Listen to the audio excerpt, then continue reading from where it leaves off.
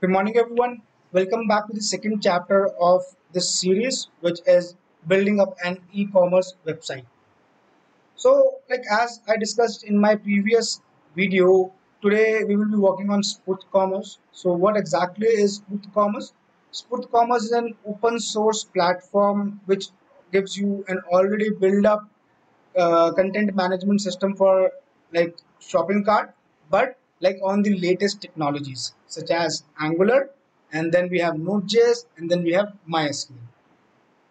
So today basically like we will see up this particular software. We will see it like how we need to open up an editor, and like how we need to like see up these scripts, like, and like what kind of scripts they are. So similarly, like you will be having answer to all of these questions in this particular video. So in short, we will be downloading spurtcommerce, then we will see the architecture of spurtcommerce, then we will see what is Node.js, then we will see how to work with Microsoft Visual Studio. So this is what like we will be using out here, and like most of the people use out in the industry. Sorry, for like coding up JavaScript. So either people use Atom or it is Microsoft Visual Studio, which I always prefer. So like you just need to go to install Microsoft Visual Studio. You just need to go to Google and just say download Visual Studio Code. So you will have to make sure that you type this word code, because Visual Studio Code is different, and Microsoft Visual Studio for .NET programming, that is different. So you need to type in code and hit an enter. So this will take you up to this page, and here obviously you can download the exe file, which is the Windows one, and after that you will get the exe file, then double click on it, next, and this will be downloaded. In the similar fashion, like you will also have to download one more thing, which is MySQL server. So you will have to say MySQL server and say download, and here you will find the community version. You should always go for the community version, that is the free one. So it will take me up to this page, and here you need to download this like Windows. You can download this zip file. This should have one installer, MSI installer. This is the one.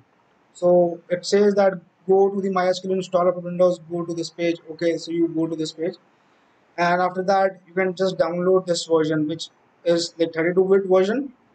You can download it and run it. So for MySQL, we have some prerequisites. So you have to even like install C++ distributable packages and like few other things. So I've already prepared up a video on MySQL, so you can go ahead and see the installation part over there. So after like installing MySQL server, you also need to install MySQL Workbench, which might be the part of your installation itself. So how exactly this looks? So on your system, if you go to services, so how did I reach here? Here on search, if I just type services, so this is the one which is responsible for seeing all the services. Just click on services, and you will see up this particular window. In this window you will find all the services of your system. So if you just scroll down, and let me scroll more down, more. So in M I should find MySQL here. So this is the MySQL server. So this alone justifies that server is running, the state is running, right? And this is the service which is running. But this is MySQL Workbench. This software, this piece of software has actually connected to this software, which is this. And as this resides on the local, that's why like we say it this way, that this is a local installation of the software. So you're not running it on cloud, your server is not spread anywhere else.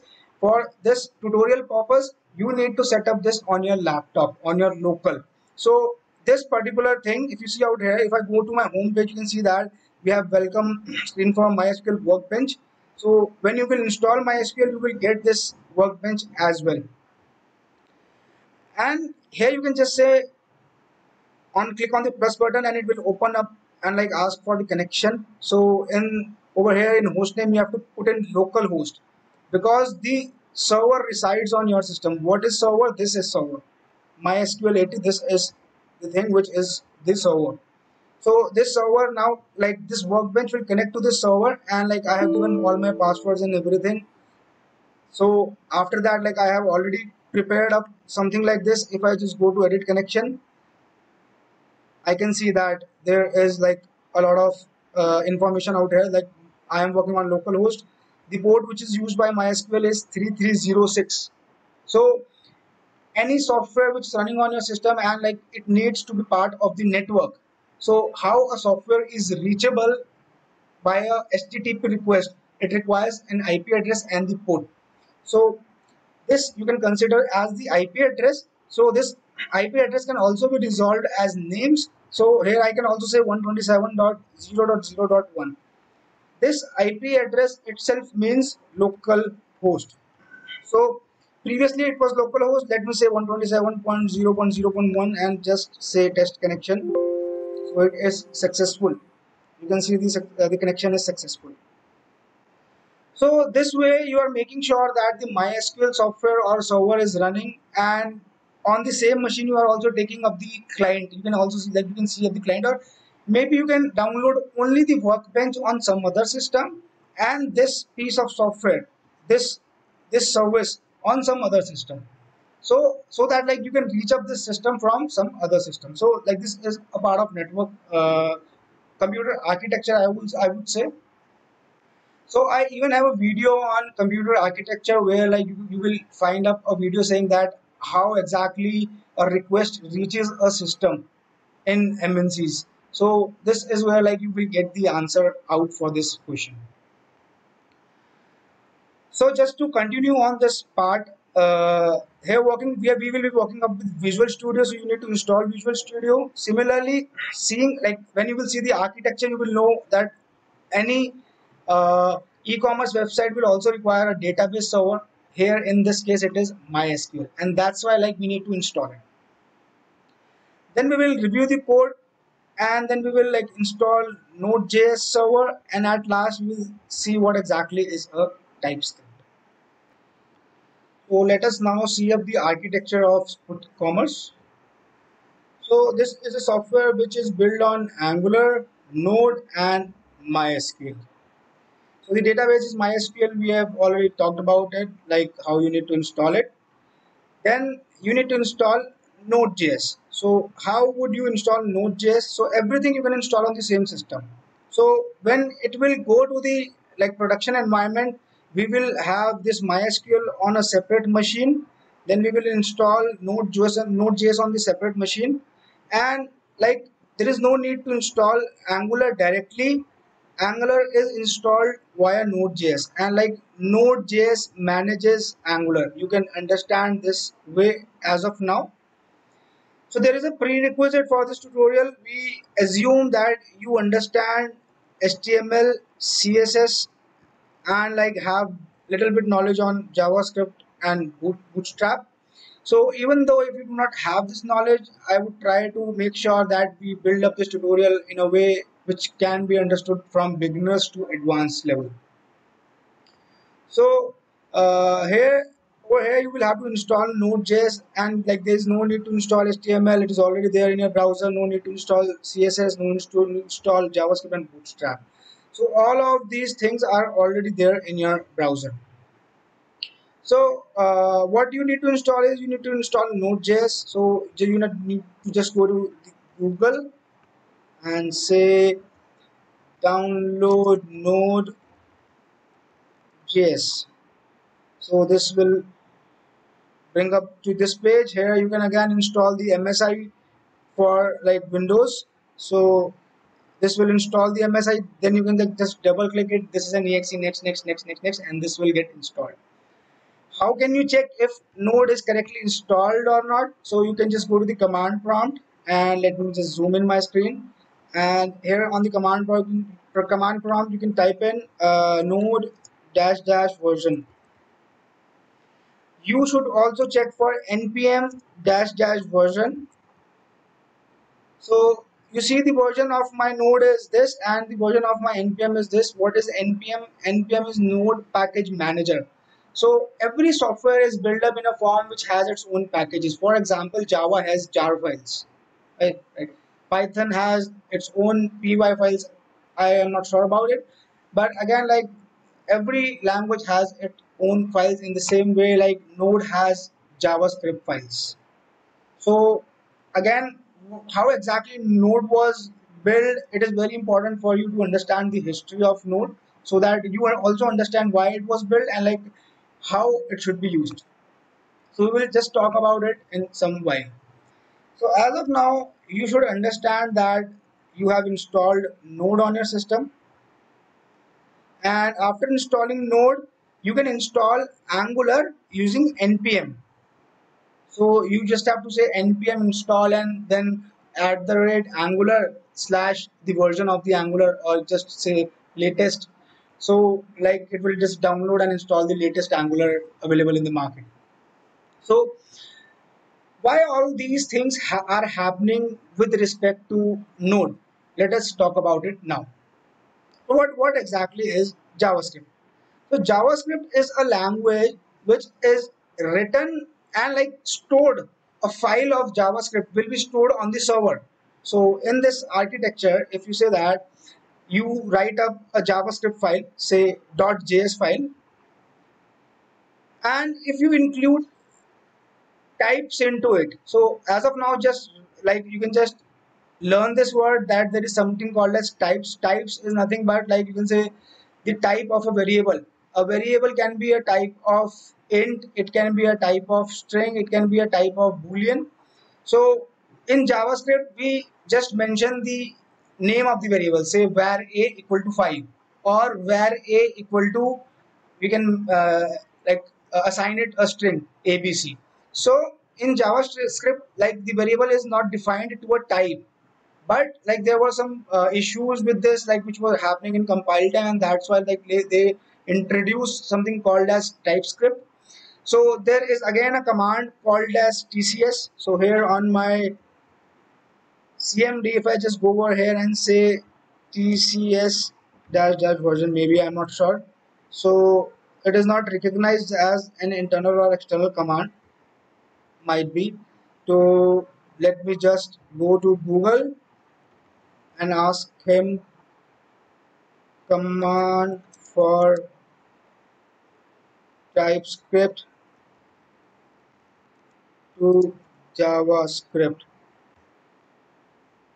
So I can just go to any of the link. If I scroll down, you have to say npm install and then the command is tsc, not tcs. It is tsc. I'm not sure if it is already installed, but tsc dash dash version. So it is not installed. So I will have to install it. So how do I install it?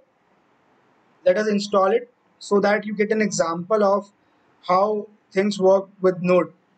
So I will go to this page again and let me say copy, come back over here, let me just paste it. So here you are asking the Node package manager that npm please install dash g is for globally. So we will talk about what is global and local in our upcoming chapters. As of now, understand dash g is global, and say we are saying that please install this TypeScript globally, and I will just hit an enter. So as I will hit an enter, like it will start installing this package. So you can assume it in this way that it is like getting up your jar file. So in Maven, you get up a jar file. Here, when you type in npm install dash g TypeScript, it is getting up your TypeScript package. Now, if you see that it has installed this TypeScript package, and now if I say npm dash tsc dash dash version, so you see that we have the version of tsc. So tsc is nothing but like we can convert like TypeScript file into JavaScript. Like they have 85% of the structure same. It is the same language. The only difference is when you define some variable, say var a, after that you put up a colon, something like this. So we will say var a and then a colon and say integer. So this variable a will be of type integer. So as of now, we have discussed about one thing, which is like we are saying we are converting TypeScript to JavaScript. So the conversion is easy. You can say that TypeScript is nothing but JavaScript, which has one additional property, that it defines the type of a variable. So when you have to convert TypeScript to JavaScript, you can easily convert it, because in JavaScript you do not need to know the type of the variable. It can contain anything. But if there is a JavaScript, let's assume the vice versa to TypeScript, then what will happen?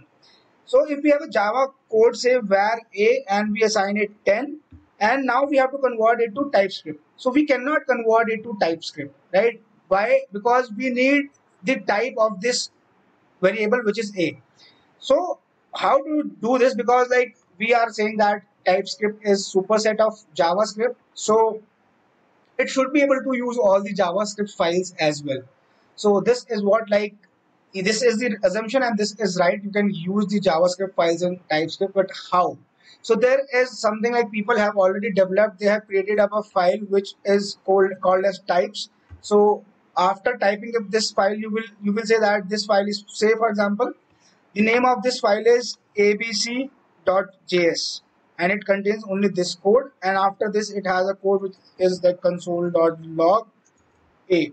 You're just logging in a, right? So then there will be a file called as types abc, and in this file you will say that there is a variable a, and this variable is of type integer. So I'm just giving you a context, saying like what is a file which is of types, like you will encounter a lot of files which will be something like this @ types and then file name. So what does this mean? So this is nothing but the types of the variable which are included in a JS file, so that you can convert this JavaScript and use it into TypeScript. So hope this makes sense to you, like what exactly is JavaScript, what exactly is TypeScript, and how exactly we are going to use it. So the next part, like which I told you, which is very important for you to understand, is like what is the history of Node.js. So why Node.js was built.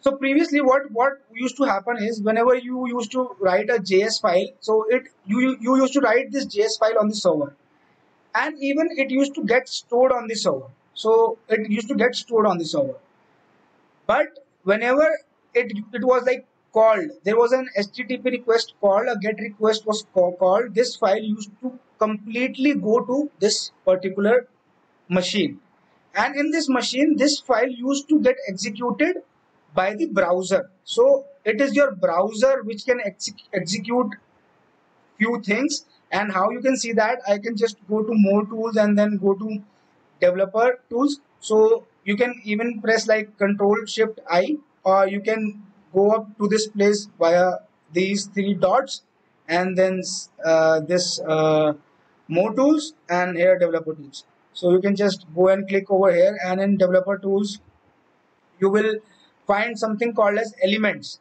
So you can see that this is nothing but a software. This particular any like web browser, may it be Chrome, may it be Google, may it be Safari, any web browser, like what they do is they have the capability of compiling a high level language. And what those high level language are, those are HTML, those are CSS, and those are JavaScript. So I have already prepared up a deep tutorial, like it is only of 2 hours or of 3 hours. You will not have to spend like 10 hours or 12 hours to understand these languages. So you can go ahead and like see those videos which are on HTML, CSS, and JavaScript. It explains how exactly this is a client side language. So that's why, like I'm saying, that's why it is called as client side language, because this browser executes these languages, right? So after like you have like this framework which is Angular and which is built on JavaScript, why exactly this is required?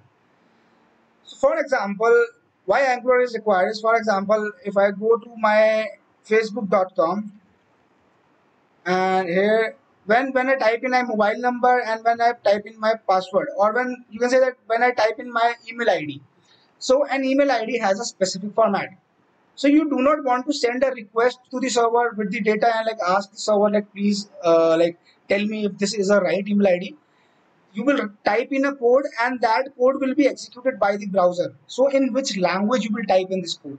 You will type this code in JavaScript, because JavaScript will come back to the browser and it will execute this code over here itself, and it will say that this email address like format is incorrect. So that's why like yes, like because this JavaScript is being executed on the browser, we say it as client side language.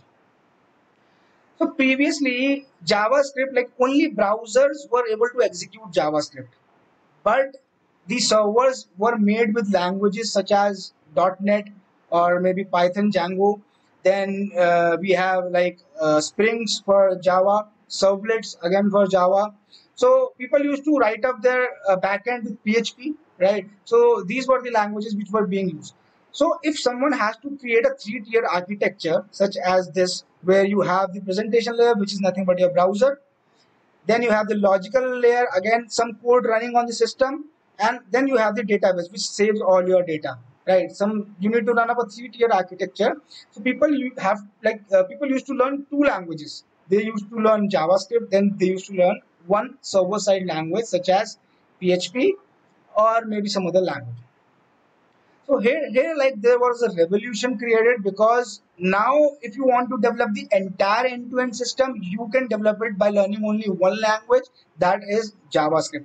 So what the person did, like the person who created Node, he picked up the compiler or interpreter. So I'm not sure how like JavaScript like this it is, if it is compiler or interpret, I need to check on this. But obviously you can go ahead, I'm giving you the concept.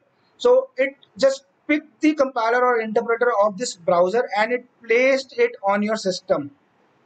So it placed it on your system. Now if you like create a javascript.js file on your system, you can execute this .js file from your system, not the browser. Now the browser will not execute it. You can execute this particular JS from your system, and as you can be like you can execute it from your system, you can create a server out of it. So now you can say that you're creating a server using Node.js, you are creating your front end language, and I have already told why front end is required. I just give you an example of email ID. So if email ID, you do not want to spend a lot of time, these are performance ethics. You do not like want your server to be overloaded, right? So you want things to happen faster for your end user. So if a request goes to the server caters the request, obviously that can happen, but it will be a time consuming job. So you are just writing up a JavaScript code which will be executed then and like here itself on the browser itself, and it will tell this format is not correct.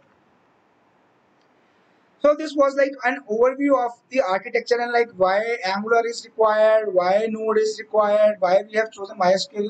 So we have chosen MySQL because it is the most easiest database and like the most like I will not say scalable, but yes, durable database, even like the free database, and like we can take it to any level we want. So what is now the advantage of Angular? So when you know that you have written you can write up a code like for this browser, and like you can make that code execute on browser rather than your server. So what you will do is like you will just create up a framework for your websites.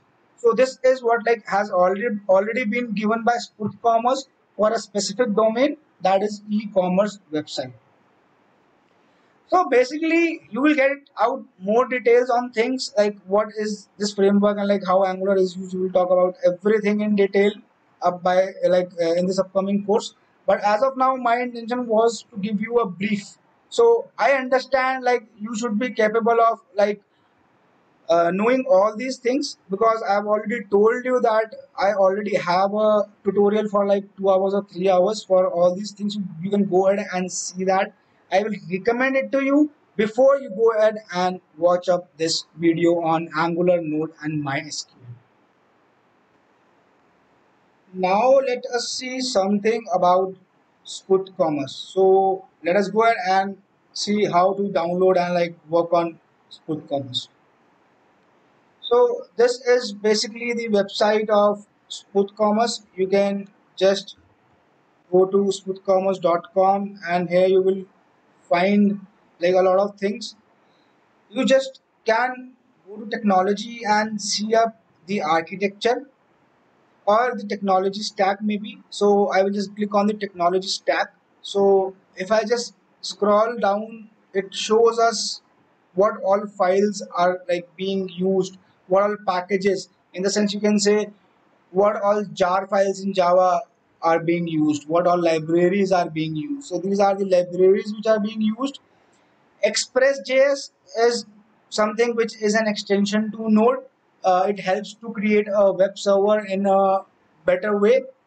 Again, TypeScript, we installed this TypeScript using npm command, like in this chapter itself here. So this is again like we have discussed from converting Java to TypeScript, TypeScript to Java. So this is why this is required. This is nothing but the monitoring. This is a file which is for monitoring the node server. Then we have JWT, which is for Java Web Token. So this is for your initial you can say commencement of your like talking between the browser and the server. So when a browser creates a session with the server, and like when you log in, so while you log in you require some kind of credentials. So those credentials are nowadays being like used up as Java Web Tokens, and this is why like this library is there. We have micro framework W3 Tech. What is this? This is a framework which defines the initial loaders. So what exactly we are doing in Node.js? In Node.js, we are creating up our APIs. So all of our architecture is built over HTTP, like our browser. So you people should know this thing, that this browser always work on HTTP protocol. So there is an endpoint, HTTP endpoint. So we will see these endpoints. So using that, you can throw up a request of HTTP. It can be of type get, post, put, delete. So similarly, like you can put up any kind of request, HTTP request, and for that kind of request, you get a response. So in majority of the cases, it will be a get request or post request. If you understand these two requests, I think that you can say that you have covered 75% of HTTP in a way which is being used practically. Obviously not as per the theoretically, but the practical aspects of HTTP relies in these two request types only, mostly. So this is a micro tech framework. But what does this framework do? This framework defines the initial loaders for your Node.js servers. So when you say that when you're starting up your machine, what all files should get triggered? So this you can interpret it something like this. So when you will see the code, you will understand things more. We have routing controllers. This is something which is used over express.js, and routing controllers are used to control your endpoints. So when you say that you have something called as www.host-tune-perform.com slash say product slash product id, something product id, and this returns you the product description. So type ORM. What exactly is type ORM? So in .NET we have entity data, and in Java we have Hibernate. So these are nothing but the ORMs. What is an ORM? ORM is something which says you write up the node server. Like when we say that we have an architecture like this, so there are two kinds of communication happening. One is between client and server, and second is between application server and database server. So when application server and database server like talks with each other, they have to talk in a language which is defined by the database. So when node will contact MySQL, it will have to talk in SQL terms, say select star from ABC, and like it will have to use the libraries of MySQL. So people came up with an framework which can like where you do not have to change up the code of your node server. So even if you change this database from MySQL to Mongo server, so this code on Node.js server will not change. You just need to change a parameter which will say the database type is now Mongo instead of MySQL, and it will create the tables or the collections for Mongo by itself. So this is nothing but an ORM. So just give you a brief, and like this is what is being served by Hibernates and entity data in, like Hibernates in Java, entity data in .NET. So we have class validator. Class validator is something which you put up to see something on the front end, like a class where you can say that if a class has a variable a, so above that you will define a decorator saying @ not null. So this particular variable for any class object which is being instantiated, it cannot be null. I'm just giving you an example. Why crypt is crypting like technology. API doc is nothing but it maintains the API documentation. So when like in like real world, there is not a single person who is creating up your application. There are multiple people. So for say instance, like I have 20 people, out of them like 5 are developers and like 3 are testers, and rest all is management. So these 5 people develop the system, and then they have to tell the testers to test the API, maybe through Postman. So they would not give them the code, or like how will they brief them? How many APIs are there? Would they create a separate document or Word document? So this is what like the API docs comes into picture. In comment sections, you have to define some @ and the variable name and then the value. So as per those values, the documentation is created by itself. So this is a must use like library in any matured framework. AWS SDK is something which you need to use when you are like deploying this tool on AWS. I think so. I've not used it. So then we have EJS, and like similarly other components like NGRX store. This will be used with Angular. So I am not discussing all of them in detail as of now. Let's focus on like some like few libraries. So I will just give you a difference. Something which starts with Angular is an Angular library. So here you have Angular router. So what is the difference between Angular router and routing controller? So Angular router is something which will do the routing on the browser itself. So no request will be sent, but still this URL will get changed. So understand my point. So this URL will get changed, something like this, changed URL. And when you hit an enter, it will take you to another page. But it is not getting the results from the server. This is the like a beauty of Angular or React or a single page application. It allows routing on browser level. So you do not have to go to the server. So Lodash is something which is used with arrays. It like simplifies your tasks of arrays. Hammer.js is for animation in JavaScript. Similarly, this is a store for like obviously like we are using NGRX store for like defining up and like making up our part of e-commerce. So you can consider it as a store which will have various states, and if a product goes into this state or this state, so like it will matter. So we will just discuss about this in more detail. As of now, just try to understand that this is a library which we will use up with Angular. But this is not Angular specific library, and this is not even e-commerce specific library. This is a store which has its own states, and like you can change up the states using the actions and like various things.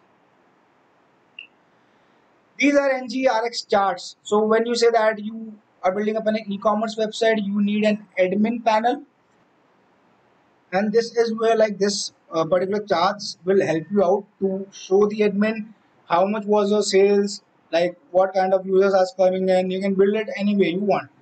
But the point which I want you to understand is you can see that NGX charts, NGX translate core, and NGX database are somehow related to each other. So whatever it is, it can be anything, but you can at least get an idea of what kind of libraries are being used, and all of them are JavaScript, even for the Node.js server coding and even for the Angular coding. So these all are either JavaScript or TypeScript. So this is the main advantage. You just need to understand and learn one language to create entire database. So even this entire application, not the database. So even like this type ORM is something like which takes care of the database part as well. So like there are a lot of advancements being happening in the industry. The point is you people should understand the implementation of a particular language and like how architecture is being built. So this is something which even developers, performance engineers, manual testers, automation testers should understand to get a better hold on the technology.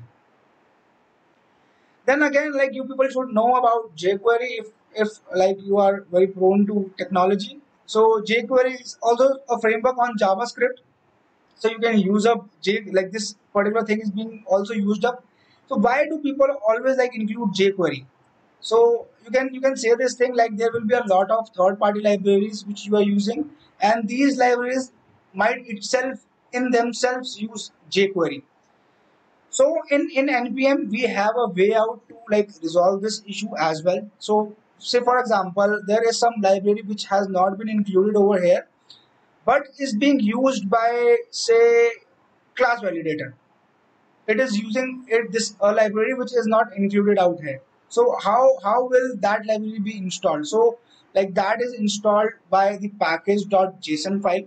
So in node.js you like in maven you write all of these things in xml. In node.js you write in java like json format in package dot like json. So there you write all the libraries which are required and all of them get extracted automatically. And who does this job? NPM does this job. Like in Java, it is done by Maven. Like for automation engineers, for people who work with Selenium, they use a lot of Maven. So in Java, it is done using Maven. Over here, it is done using NPM. So in the similar way, like we will have a package.json for the entire project, and these particular modules, these are nothing but modules. These modules will itself have their own package.json. So this way, when we are saying that install class validator, so it will install class validator, and as class validator has its own package.json, it has its own dependencies. So the dependencies which are used by class validator might have their own dependencies. So this way the hierarchy goes on of dependencies. So this is the also reason like when some error occurs in your framework regarding to dependencies, sometimes it becomes very hectic and like a very difficult task to resolve. But yes, you need to understand how exactly the hierarchy moves on. So this was basically about like the architecture of spurtcommerce and like how exactly is it is built, and this also defines the fact why you can choose up this platform to build up your like e-commerce servers, because like this will be fast. It is using Angular. This has you have to learn one language. Your all of your like development team like requires just one language so they can be more productive. Then you can say that it has like various features, like it is also already saving up your a lot of time because it is giving you the open source platform for free. So I have like seen a lot of articles on this, but I did not find anything else which is completely free. Even this software, Sput Commerce, if you go to their website, this is the download page. I will tell you how to reach of this download page. So you can see that this is the community version, but you cannot download it for free. It says only for members. So it like actually takes $99 from you, and then you are available to download this community version, open source community version. Once you get it, you can distribute it anywhere. That does not matter. But if you do not have a friend which already have it, you cannot download this version for free. The only version which is like for free is 3.0.1, and this is the reason like I chose up this version, and like I wanted you people to start up with this version, because if you even if you start up with this version, you can create anything by your own. Even in this version you get at least 5,000 hours of like man work already done, and like I accept it. This is what is being claimed by Spurt Commerce, and I accept it because I actually saw the code, I am running it, and like I feel like this is brilliant. So, and this was the reason like I picked up this particular software for this tutorial. So, how do you exactly download this? Reach up to this page, you need to go to Google, say download Spurt Commerce. the first link. After going to the first link, you will have to click on this download option, and here you will have to fill up this form and click on download community version. So after you fill up this form, you will get an email something like this. Here you will have this download button. So when you click on this download button, you will reach up to this page, and on this page you will not be able to download anything else other than version 3.0.1. One thing I want you to brief out here today itself is like this particular version is not built up on latest node. So you can see that the latest node, like I have installed 14.15.3, but the latest version can be something else. But this does not support the latest Angular and Node version. You can see up it says that it is supporting Node 14. So even this version is not supporting the Angular, even Angular 10. So as of now we have Angular 14, I guess, or 13, but this does not, even this particular like 3.0.7, I did had words with spurtcommerce sales guys, and they told me that this does not support like Angular, like the latest version. It supports Angular 7.2, I guess, or maybe some like some other sub release of zero point 0.7 version. I don't remember it correctly, but absolutely like it is not the latest version. Even their like their main premium packages, they also support Angular 10. So anyhow, it does not matter a lot. This was just for your knowledge. So this is how you can download this particular software. So as you will download this software, you will find a file something like this. So if I just extract this file in front of you, so this file will have various other folders, right? Let me extract this file for you. So this file has these two folders. One is this. This is the one which you would need to get in. This is not for you. This is for Mac people. So you just need to get into this particular thing. Here you have this SQL, right? So at first just edit it, copy it. So I assume that you must have already like installed MySQL. So you need to go to MySQL Workbench, connect to your server, and here you have to create a database. So I created a database. So you can also create up a user. Again, you can Google and see how you can create up a user on MySQL. I'm just giving you the crux. So I already had a user. I like changed the password of my user. Then I granted this user privileges to this unit end. You can take a screenshot. So either way, like these are only few commands which will be used up. So then we have this unit database, and in database you see that we already have all these tables. So how I got these tables? You just need to go to new SQL, paste up the code which we copied up from this file.